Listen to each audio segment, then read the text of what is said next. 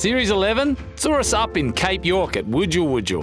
And Wudjul in the native language means place of many waterfalls. Oh, you reckon? In all for adventure language, I reckon it's broken diffs and broken drive shafts. Oh, look what's laying on the ground. You are kidding. We were down to two-wheel drive in the big 200 and we still had to get out of the rainforest.